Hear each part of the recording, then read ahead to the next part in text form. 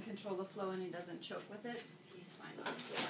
Even though our adoption agency did tell us over our first few meetings that if we were interested in breastfeeding, that some men, some cultures have breastfed over the years. Yes. I was like, well, I don't think so. We spend enough time working out to keep our breast tissue very firm, but I don't think we're going to start trying to get loosen it up a little bit. There was a movie, I think it was... Whoa. What movie was that? Was it...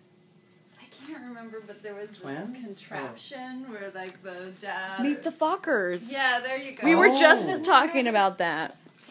So funny. Where they, yeah, he had this, like, Because we were talking about sign language and teaching sign language, how milk is this. Yeah. Right? Oh, yeah, but he would do this and then this, like, right? And then he would strap on his little breast. Yeah. Prosthetic breast. That was funny. Wow. Such an angel. Oh, can you grab me a little rag?